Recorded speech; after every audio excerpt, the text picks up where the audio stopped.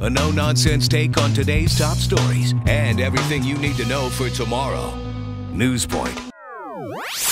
At its last National Executive Committee, the Social Democratic Front declared that it would not participate in any elections organized in Cameroon within the prevailing context, and if the context kept on persisting.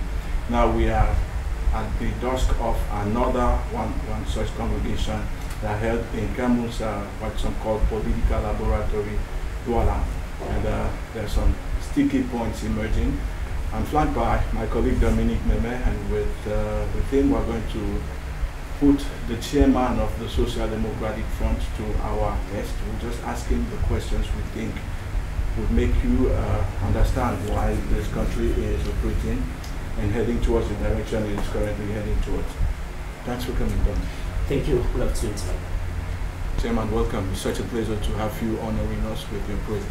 No, thanks a lot, and I appreciate the work people have been doing to investigate and expose to your viewers what is happening in our country. Okay. Because there are so many people in the midst of plenty living in ignorance. Okay. The Chairman will find out from you after the National Executive Committee meeting that held in Douala. What are some of the key points we can retain? We discussed quite a lot of sensitive issues and looking at the situation of our country, what we are going through. There's still killings in the north and southwest. There's still looting, abduction of people by both camps in the north and southwest. All these things are very disturbing. Just a day before, the family of the first vice president of the assembly was touched. The family of a lady working in the council, they abducted her when we were here at the NEC meeting. So all these things are still very disturbing, that the Cameroonians in general and Anglophones in particular are wedged between two evils. The government forces this way that ruthless. You have the Amazonian forces again that go maiming, abducting, and when I talk about abduction, you know how that the last abduction I had left scars on my body, and I was treated in the most humiliating way. And surprisingly, the people abroad rejoiced and said we arrested Frundi to interview him. I think my age and what I've done in this country, and if they're talking today and some of them are talking abroad, are talking on my signature that I signed for asylum papers for them. And to tell you that we arrested Frundi to interview him. I had gone over the media network to invite them that they should invite me for a meeting anywhere in the world. Okay. I'll come for us to sit down, discuss, and agree, strategize on what to do. You don't fight a war to think that I have the strength, I can just beat anybody. The strongest boxer is one who practices how to box and not your size. And so, because they think they can give guns to people, they will run this around, intimidate people. These are some of the things we're looking and advising on. And when they abducted me the way they did, because they had the guns, I condemn this in very strong terms. Would you say, Chairman, that the separatist fighters are spoiling their case with instances like the kidnaps you've had that has been twice in less than 6 months? Now, what I want first to look at is that, or to agree, is that Anglophones have a problem. I've never deviated from this. We Anglophones have a problem. We've taken time to analyze and discuss these problems, and other voices have added on to situate the Anglophone problem. But when in the Anglophone problem, you have now criminals who've infiltrated the struggle of the Anglophone problem to amputate people's arms, cut their fingers, cut their hands, cut legs, burn properties, abduct people, cut the heads. I know dismembering the bodies of a dead person has been done by both camps, but that is terribly inhuman. And when they abducted me, I told them in their camp that there's a Cameroonian, an Anglophone problem, but they should give the approach to this problem a face, a human face, to treat people as human beings and not as animals. Some would say you preach in the wilderness. Do you have the impression that they heard what you said? Of course they heard. And most of them, I even invited them after they treated me the way they did. They came to my compound. And I told them, I still told them my mind. So because I believe that if your child is getting out of hand, you as a father will not be tired trying to correct that child and put that child on the railings. Chairman, in one of the periods when you were adopted, they demanded you to influence representatives of the Social Democratic Front to withdraw from the National Assembly and the Senate. Have you been thinking about reconsidering that fact? Withdrawing the members of the SDF from the National Assembly is not a big problem. The CPDM Anglophones are more in the Assembly, more in Senate, more in Council than the SDF. So for me, calling the SDF parliamentarians to come out is not a big problem. We have these meetings every day and we're looking at the issues that are affecting us together, both Francophones and Anglophones. And you'll agree with me as journalists that it's only the SDF that has regular meetings in this country to look at the national things that affect the whole country, to look at things that affect, like the Anglophones, to look at things that affect the world, because we're part of a living world.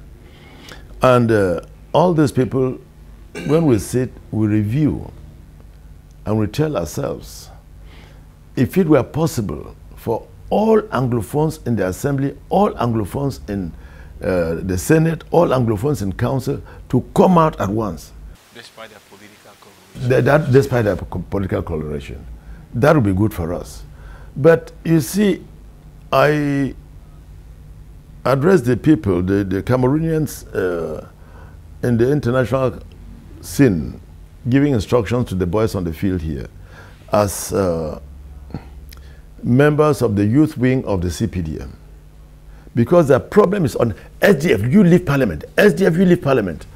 They've never at any one time, and I stand corrected because you as journalists, you have better information, you've done more investigations than I've done, to tell me that you ever heard one time where a CPDM member of parliament was told to leave parliament. A CPDM member of Senate was told to leave Senate. A CPDM mayor is told to leave council. You see what the CPDM mayor is doing in Boya, in the heart of the Ambazonians, and they're there hailing him. But they come to bring their guns. Frundi, we are standing here with these guns around you, telling you that you should tell your parliamentarians, senators, and councillors to leave the institutions within 24 hours. I told them that, look, my children, you are grandchildren to me. Look at my face. My face starts from here and ends where the hair is here. I had no cap then, and I will not want to remove my cap before the cameras. Otherwise, if you have a white cock to bring, I'll do that. But I told them that that's where the difference is, that my face is from here to here, and their faces end here. I'm a Democrat. For me to get my people out of parliament is not difficult. It's a matter of me going to discuss with them. We'll look, strategize, and see the effects of a pulling out of parliament. What effect will it be? It's not just pulling out of parliament to come and sit. Ambazonians have told you to move out of parliament. I move, come and sit. Ambazonians, what next? Sit there, we are coming. Give us money. And when they say that, because we are in La Republique parliament, Senate, and councils, they still hold those senators, parliamentarians, to get monies out of them. You've blocked women from going to the farm. You need food. You've destroyed all the businesses in the villages where you ought to have at least 500 francs to put your airtime. And you abduct the people to, you don't know what to take from them again. So the struggle has missed direction. It's misfocus. Because you cannot be maltreating the people you want to protect, you want to liberate, you want to get out of a certain system.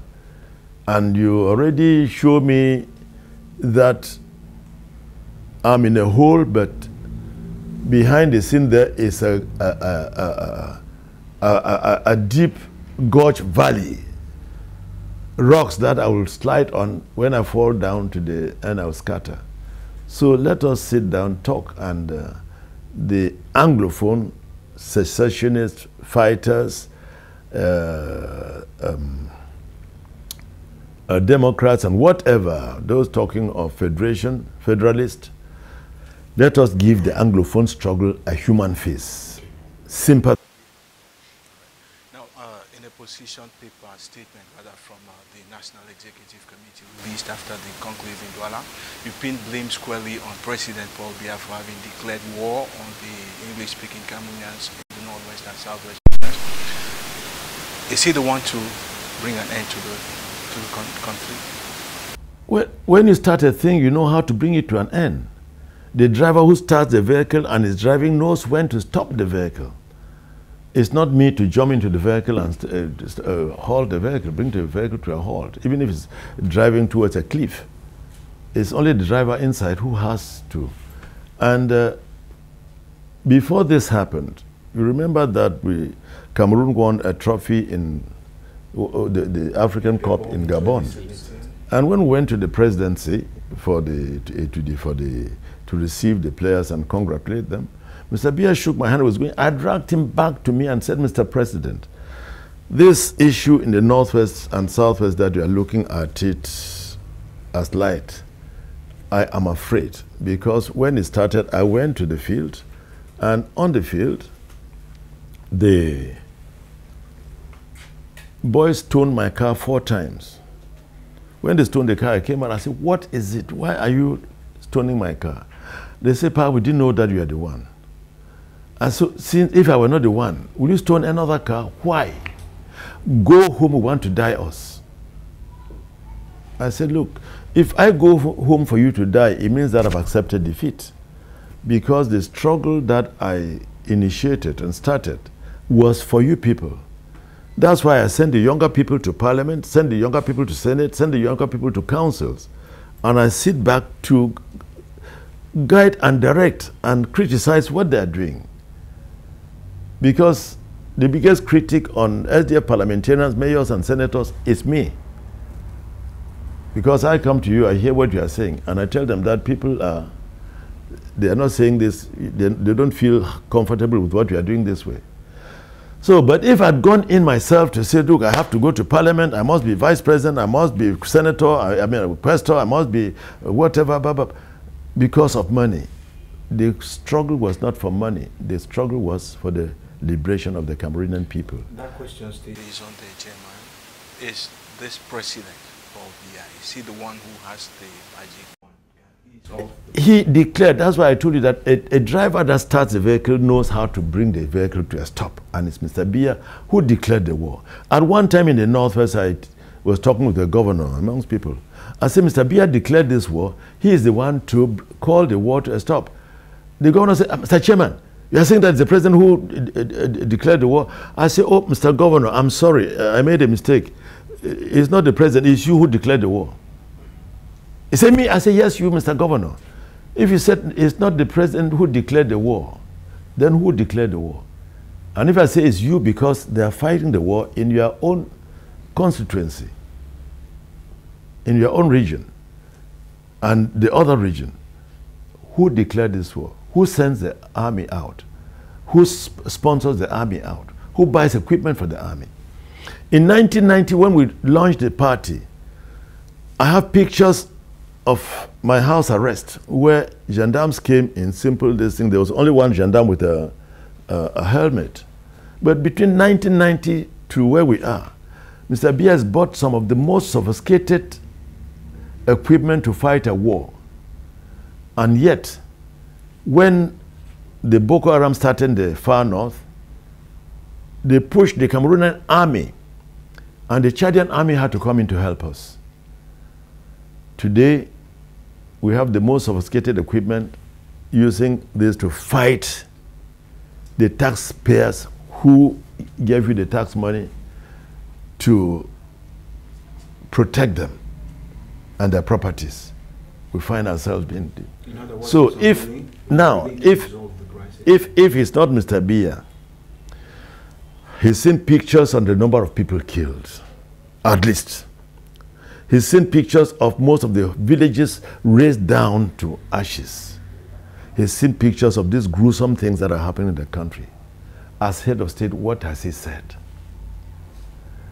I still remember the statement that he struggled to tour Cameroon at one time, landing here, moving up. When he got to Yaoundé, in Yaoundé they gave him a spear and a cutlass. And he declared that if you want peace, be prepared for war. I told people that this man will fight a war. Chairman, from all indications, you want President Pobia, who declared the war, to bring it to a halt. But as a main opposition political party in the country, SDA will not just fold her arms and watch the country going down the drain. What is the next step the Social Democratic Front is going to take to press the president to bring the war to an end? Well, the president is a hard nut to crack. He talks to himself and he doesn't listen to anybody. What else can we do? The SDF is the only political party that is holding regular meetings to study all these things, discuss, look at the international scene, the national scene, and issues that are around us. And if we're the only party doing this, I think that we are addressing the issues. We are calling on Cameroonians. For instance, the position paper, we called on members of the Anglophones abroad to bring sanity into the thing, because it suffices any armed robber who's joined the cause and forces people to recognize him as a general. I'm having a close down for 5 days. What for? Women cannot go to the market, women cannot go to the farm, people they cannot do anything. And you see, when it started, it was an Anglophone affair, Northwest, Southwest. But you in Douala, the economic capital, will agree with me that you are even feeling the pinch here more than we at the war front, because business is not moving. And not just business not moving, the whole town is dilapidated. You need canoes to cross certain streets in Douala. So you think that we are happy? Is this the society we vied for?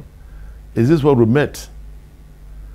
So I think I charge Mr. Biya and his government for bad management. I'll stay on that question until in a bit, Chairman, because in that position paper it is mentioned clearly that if a conducive environment is not prepared for children to go back to school, the parliamentarians and the senators from the SDF will boycott the November sessions.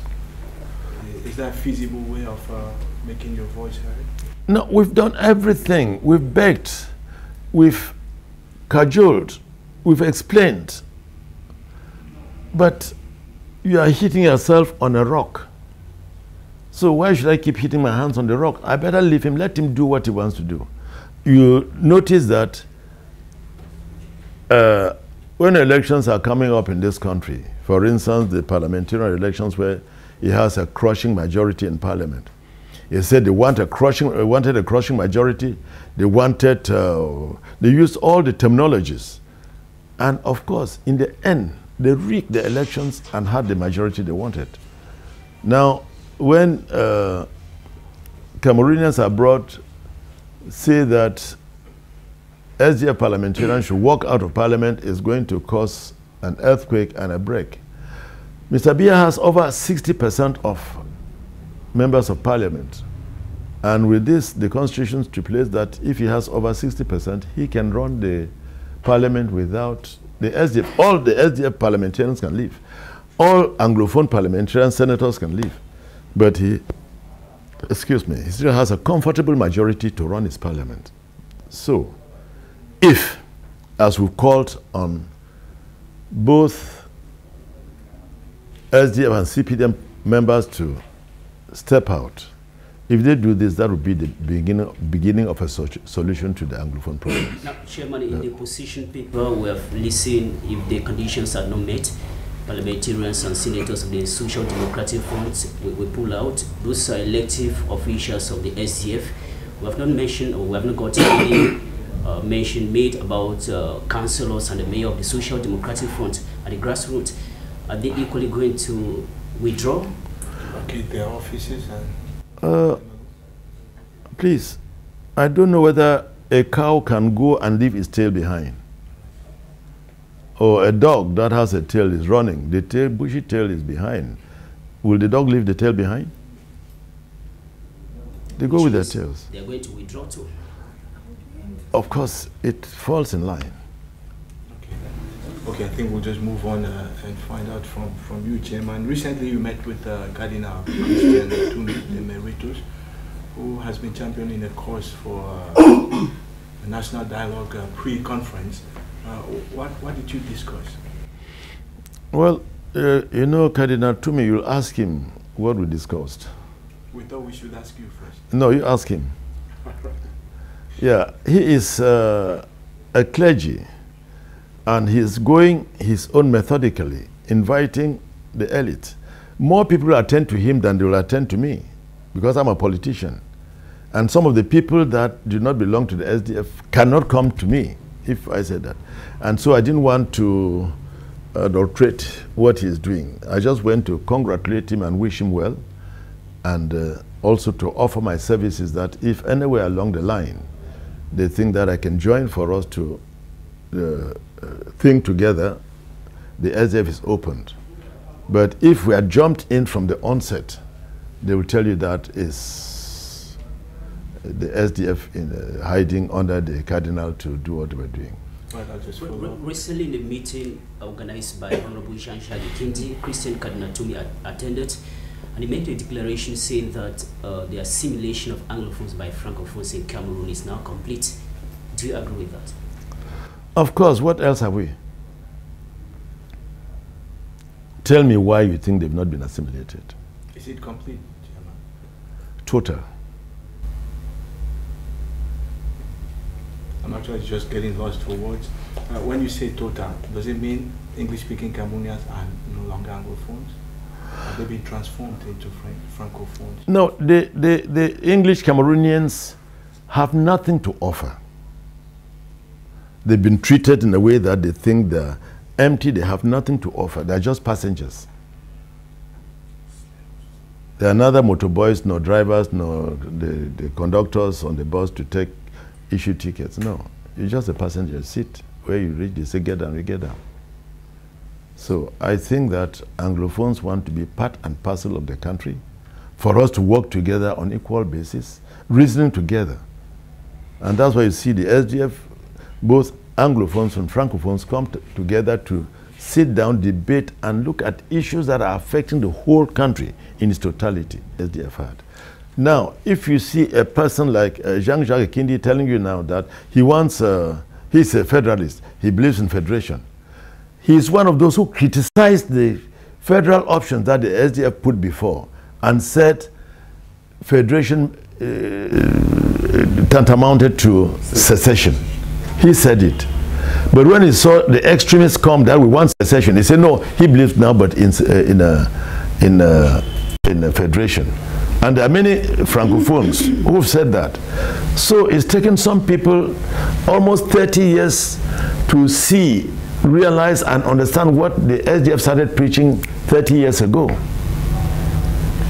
We saw the Cameroonian problem and we knew that these problems could only be solved through a federal system of governance.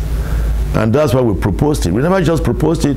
We came out with position papers on the federal approach. We came out with a federal constitution.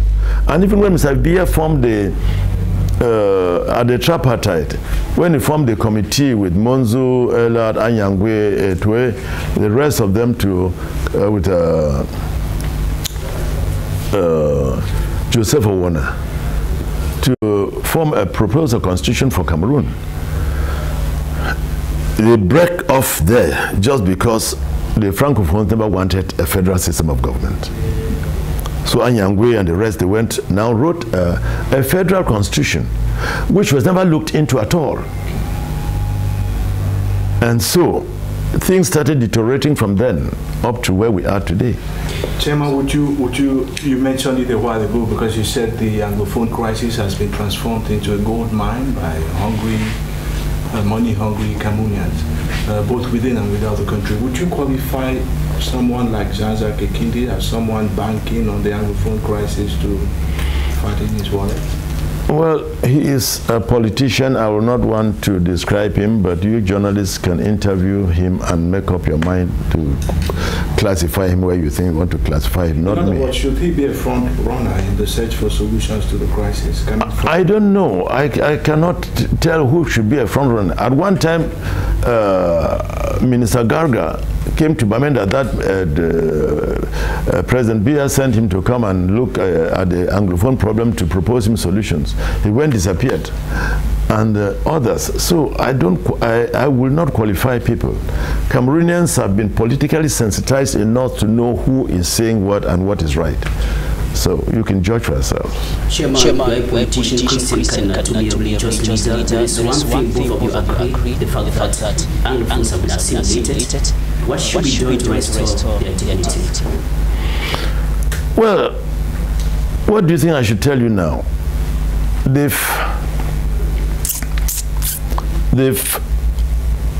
blocked all the avenues for discussions. They've blocked all the avenues for a true, transparent, fair, clean, clear elections. They've blocked all this. So, where do you think? In 1992, I won the presidential elections, where we came up with the federal option and proposed it to Cameroonians. Cameroonians bought the idea, and they said, look, listen, what can save this country is a federal system of governance. They blocked it. But you see, the Boko Haram has come in the north. The northwest and southwest are fighting because they think that they want some sort of autonomy. You had Kamto, he came now. The Bamlikis say, no, we want it now. It's our turn. The northerners are saying that is their turn. The Betis are saying we cannot give you.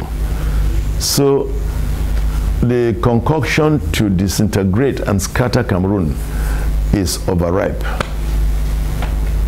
It's a good thing, at least to me, that you mentioned the MRC's Maurice Kamto, who is currently behind bars. Some have said that if you are done while when you won the elections in court back then in 1992, Cameroon would probably not be the same Cameroon. Yeah, you regret that you didn't do the same thing? No, I don't regret. I'm happy I did what I did. And there and then I said, I don't want to get into power sliding on blood, trampling on corpses. You winning elections to take care of people.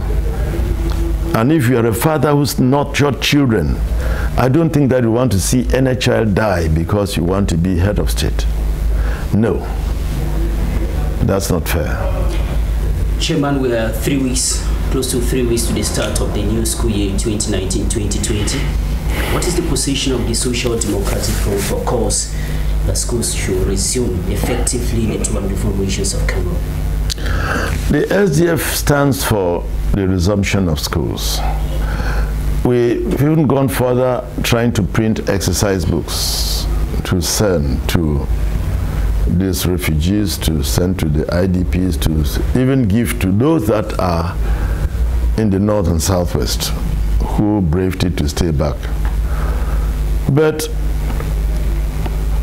the cries we are having from the field are, for instance, that in Bamenda, when they said the students of Secretariat should go back, they went.